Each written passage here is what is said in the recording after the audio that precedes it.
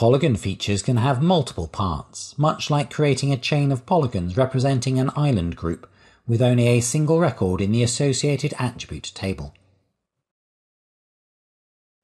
Once the first part of a polygon has been generated, choose the Finish Part option from the right-click menu rather than Finish Sketch.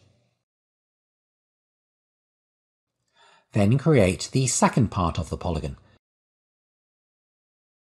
and either choose Finish Part if additional parts to the polygon need to be captured, or Finish Sketch to complete and close the polygon. One record will then be generated in the Layers attribute table that references the multiple parts of the polygon.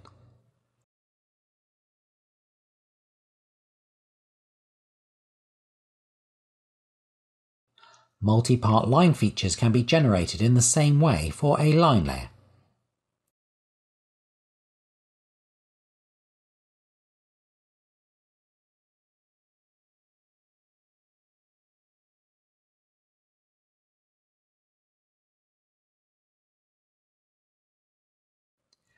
If necessary after their creation, multi-part features can be exploded into their separate parts using the Explode Modify tool.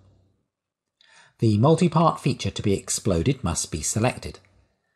For example, a selected multi-part polygon, sharing one attribute record, will be separated into individual polygons, each with their own attribute record in the associated table.